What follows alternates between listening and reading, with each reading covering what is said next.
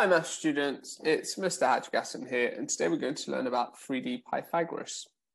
Now, to successfully do anything in relation to 3D Pythagoras, we need to be able to recall Pythagoras' theorem, and that is for any right angle triangle.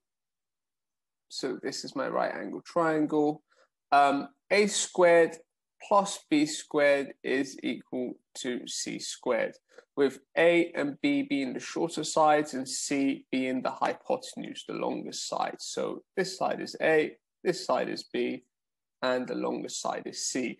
Now, it doesn't actually really matter which way around you label sides a and b.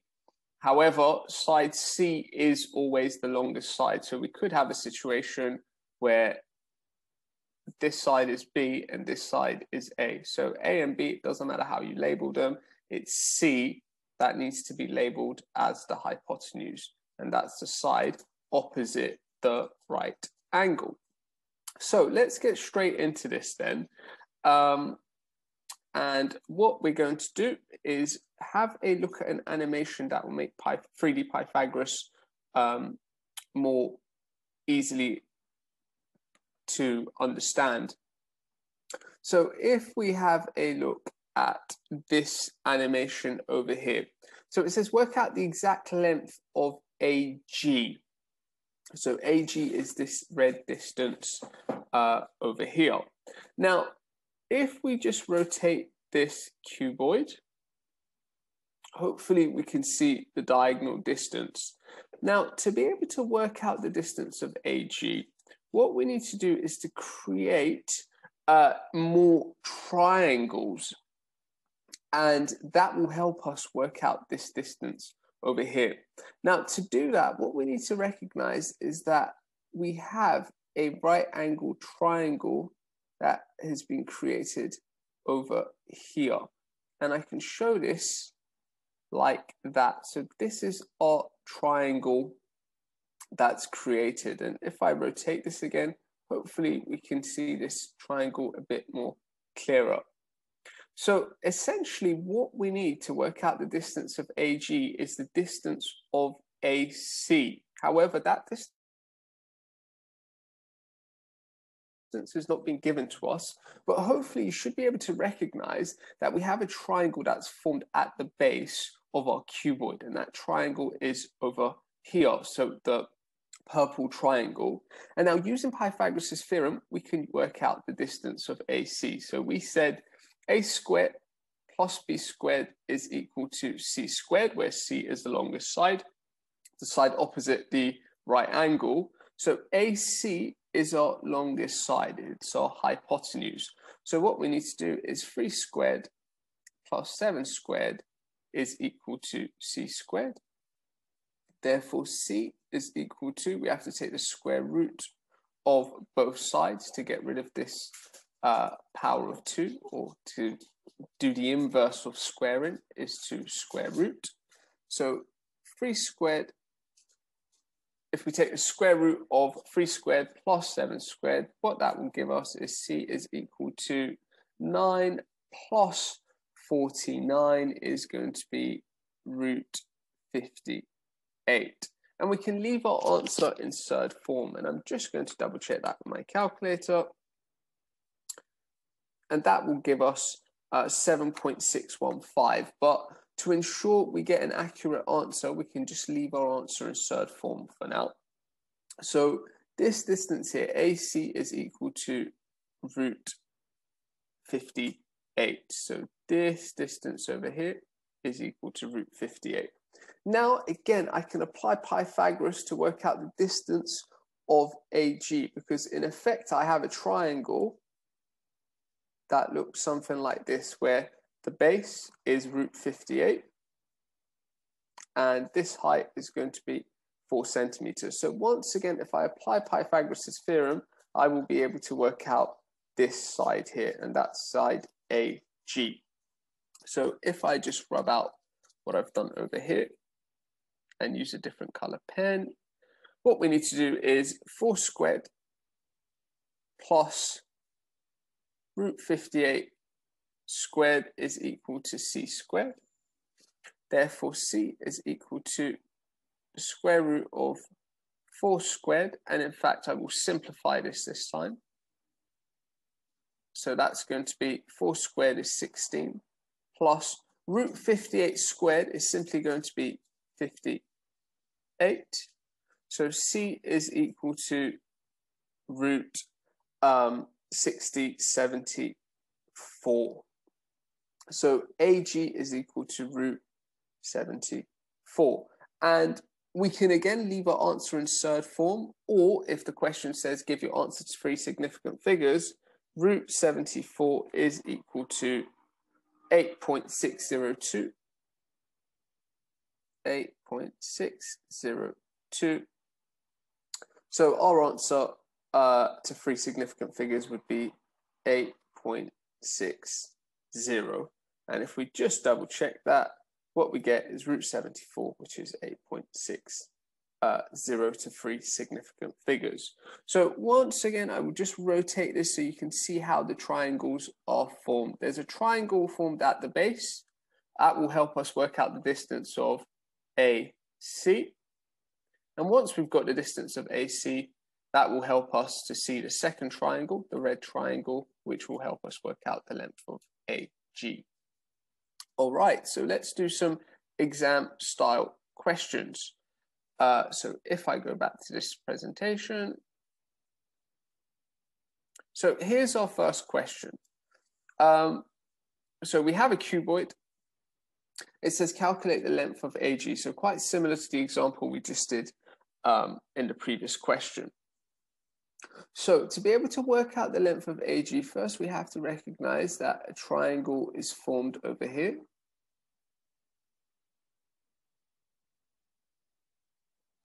And then we need to start labeling our cuboid, although actually it's been labeled in this instance. So we know that AE is 3, AB is 5, and BC is 7.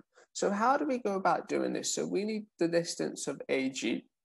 So if we know 2 sides, we will be able to work out the length of AG.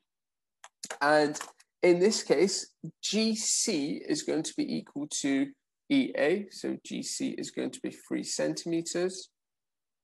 So the other side that I need to know is this base over here, and I can work that out because what we have is a triangle formed at the base of our cuboid.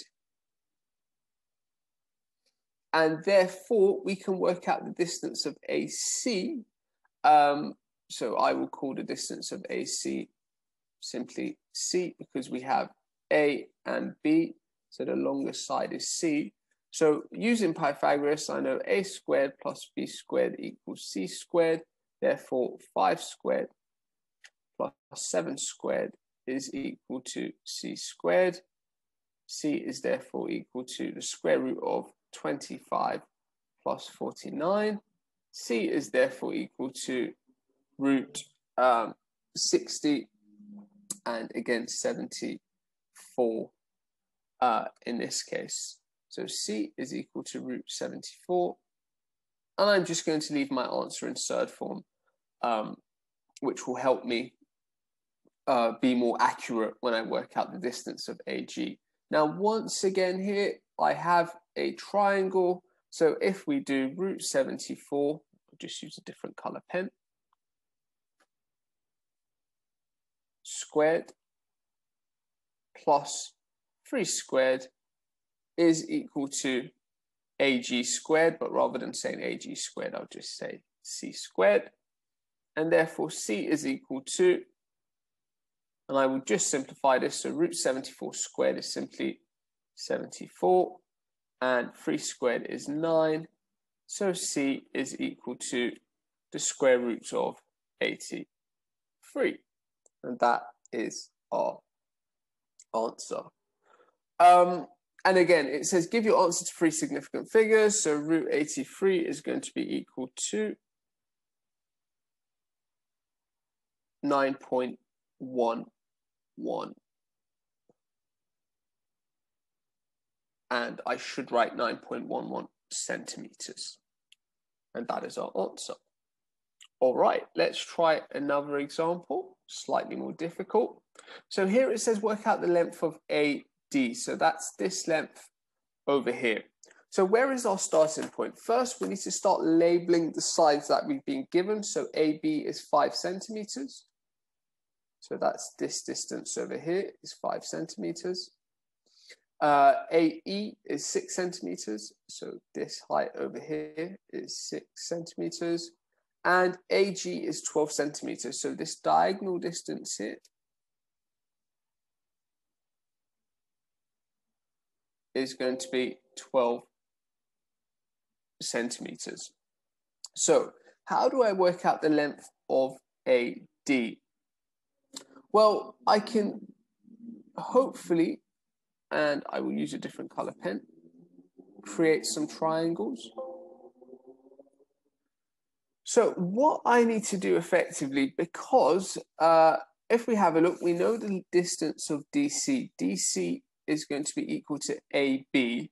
So DC is 5 centimeters. So over here, what I have at the base is a triangle where I know one of the sides. If I know this side here, so if I know AC, if I know the hypotenuse, I can then use Pythagoras. As long as I have two sides in a right angle triangle, I can always find a third side by using Pythagoras.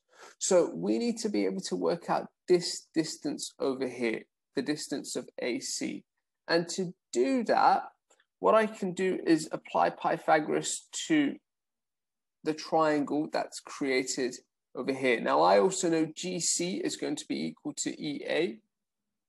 So this is going to be 6 centimeters. Now, I have a right angle triangle with the longest side being 12 centimeters and one of the shortest sides being 6 centimeters, and we can call this X or C. Well, actually, no, sorry, it's not C in this case. So we will just call it X, or we could call it B. And in fact, maybe B is better because it will create less confusion when we use Pythagoras' formula.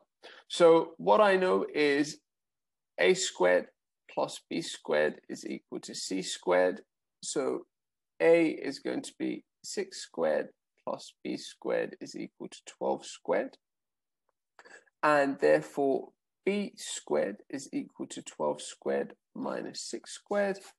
And B is therefore equal to root 144 minus 36. B is therefore equal to root 108. And again, I can write my answer in surd form. So this distance, the distance of AC, is going to be root 108. And again, notice that I did all of this by creating a triangle over here, which I've gone over in black now. So the triangle that's created in black, we knew that the distance of AG is 12. That's given to us in the question. This is going to be 6 centimeters because GC is equal to EA. And then by knowing two sides, I can work out the third side. Now I need to work out the distance of AD. That's what the question asks of me. So if I just rub this out,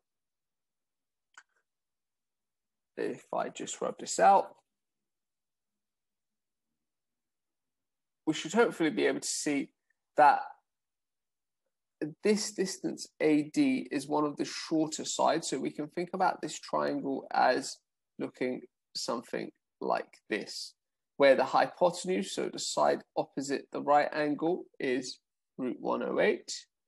And this distance here, so one of the shorter sides, is going to be 5 centimeters. So once again, applying Pythagoras' theorem, A squared plus B squared is equal to C squared. So 5 squared plus B squared is equal to root 108 squared. And this is going to be equal to B squared is equal to root 108 squared. That just becomes 108. And 5 squared will become 25. So B squared is equal to 108 minus 25. B is therefore equal to root 108 minus 25, and that's going to give us root 83. So B is equal to root 83. So the distance of AD is equal to root 83. And root 83, so we can use our calculator to work this out, will give us 9.1104. They want the answer to 3 significant figures, so that's simply going to be 9.11. So AD is equal to 9.11 centimeters. Right, moving on to a more complicated example. So now we have a square-based pyramid. F is the midpoint of CD. AD is 6 centimeters and CE is 10 centimeters. Calculate the length of BD. So we want this diagonal length over here. Now, because we have a square-based pyramid, this angle over there is a right angle. So what we have is effectively a right angle triangle. So remember, the base is a square, even though it might not look it, but this is a square-based pyramid. So this angle over there is a right angle. And if this side, if AD is 6, BA is also going to be 6 centimeters because a square has equal length of sides. So if we apply Pythagoras, what we get is 6 squared plus 6 squared is equal to this side over here, so the longest side, C squared. So C is equal to root 72. And I got root 72 because 6 squared is 36, so 36 plus 36 is 72. And then to isolate C, we have to take the square root of both sides, therefore getting root 72. So BD is going to be root 72. And likewise, if BD is root 72, AC is also going to be the same distance, which is root 72. So BD is equal to root 72. Now what we have, it says calculate the length of EF. So EF, and I'm just going to rub out the drawings that I've done so far.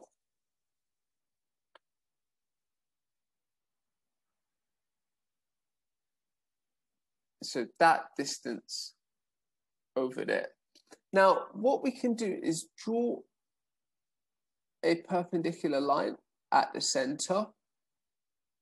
So that perpendicular line is going to create a right angle. And now what we have is a right angle triangle that's formed.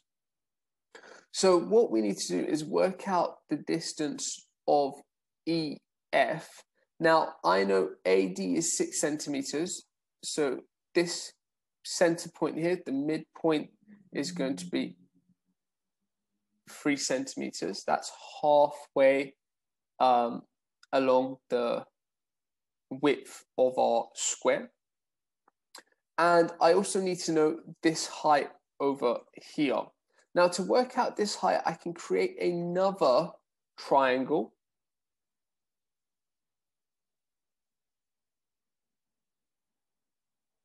And that's going to be this triangle over here. Now, if this length is 10 centimeters, this length is also going to be 10. So if EC is 10, EA is also 10. And notice here, we said BD is root 72. So BD, this distance is root 72. And BD is equal to AC. And this midpoint here to A, that's going to be half of AC. So if AC is root 72, from the center to A, that's going to be root 72 divided by 2 over 2. So now I have two length of sides. I can work out the height of our triangle over here. So applying Pythagoras' theorem, so if I just rub all of this out, so I will use the pink pen, what we'll have is root 72 over 2 squared plus this height over here, so we'll call that plus b squared, is equal to 10 squared. B squared is therefore equal to 10 squared minus root 72 over 2 squared. B is therefore equal to square root of 10 squared minus root 72 over 2 squared.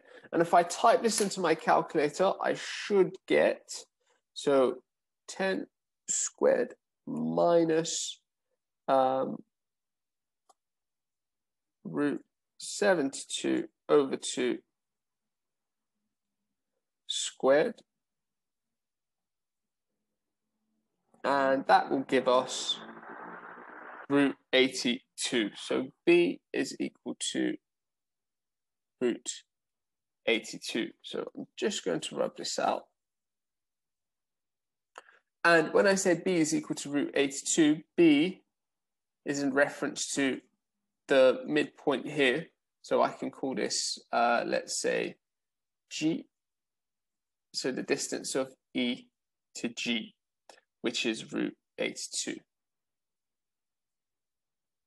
Now that I know this height, life becomes a lot more easier for us. So we want to work out the distance of EF. So essentially what we have is a triangle with one length of side being 82, the other length of side being 3, and now we can apply Pythagoras again. So a squared root 82 squared plus 3 squared is equal to c squared. Root 82 is going to be simply 82 plus 9 is equal to c squared, but I will then have to take the square root of both sides. So c is equal to root 91. And that's going to be our answer. It doesn't specify how we need to give our answer, so we can actually leave our answer in third form. But just to double check, root 91 is equal to 9.53. So you can either say root 91 or 9.54 actually, to 3 significant figures. Right, boys and girls, I hope you found this useful. It is a little bit of a tricky topic, this, purely because you have to be very good at visualizing the triangles that are formed. But as you are dealing with 3D shapes, just try and visualize where the triangles can be formed, whether you're dealing with a square-based pyramid or a cuboid. Thank you for listening, and I wish you all the best. Bye.